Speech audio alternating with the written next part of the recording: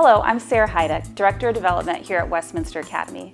As I stand here in the Dr. Kenneth P. Wackus Media Center, I'm reminded of those who gave recently to renovate this space, and those who gave nearly 50 years ago, as you see our history from starting at the Pompano Racetrack.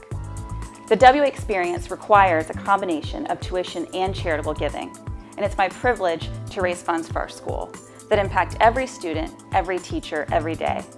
Our annual fund drive begins today, and our goal is to have 50% parent participation by the 50th day of school. This will be a celebratory time. We'll be sharing stories of how your gift makes a difference in 3 key areas: to invest in people, to strengthen our programs, and to enhance places on our campuses. Each day we'll have a daily drawing.